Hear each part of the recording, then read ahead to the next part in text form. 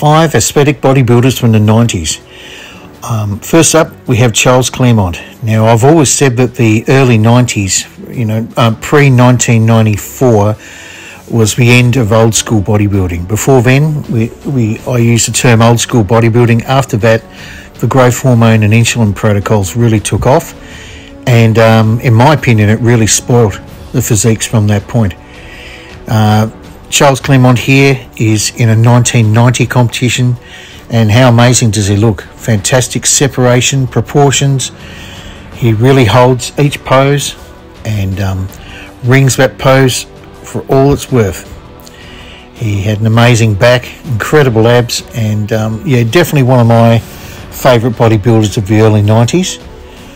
So that's my first one up today.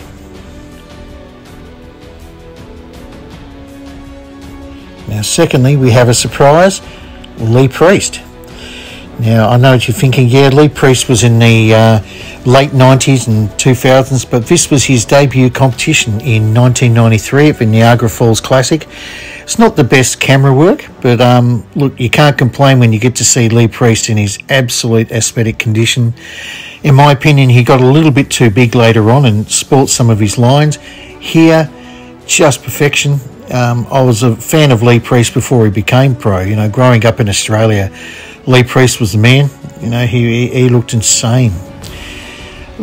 Look, if you want to really nitpick, possibly a little bit narrow in the shoulders structurally, and his pecs could have done with a little bit more. But to me, this is when Priest really looked his best, and just the presentation, the amazing shape of his muscles, the X-frame for a smaller, narrower guy, just super impressive. So there you go.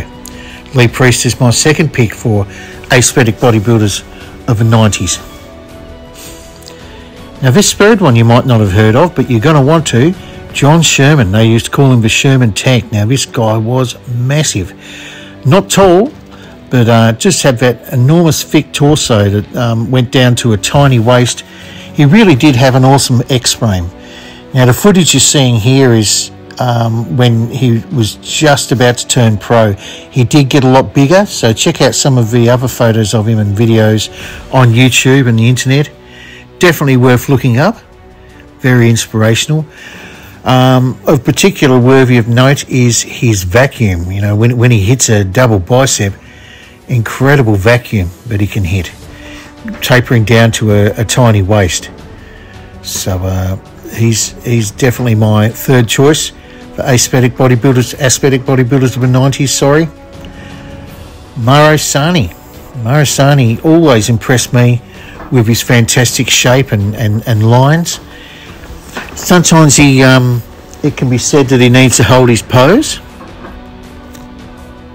but overall I really like his balance and flow in his physique. If you really want to nitpick, you could ask for a tiny bit of a wider back when he hits a lat spread, but look, that is definitely nitpicking, isn't it? He looks sensational here. Legs weren't the biggest, but in my opinion, sometimes big legs can actually detract from the impact of a physique. Nowadays, the thighs are definitely too big for the cards, but you'll notice the guys that I'm showing you here generally have great thigh to calf balance and forearm to upper arm balance, and everything just flows and is in proportion. So that's what a true classic physique is about. That's Mauro Sani. And next up is Terry Pastel. Now, the footage I'm showing you here isn't the best. He wasn't in his best condition here, but I do like this footage in that it's his front on, and you really get to see the outstanding shape of this man. Again, not the tallest bodybuilder, but he makes up for it with his New Bray-esque muscles and definitely his abs. So there you have it, 5 aesthetic bodybuilders from the early 90s, my era. What do you think? Let me know in the comments. And if you like it, please subscribe. Keep it classic.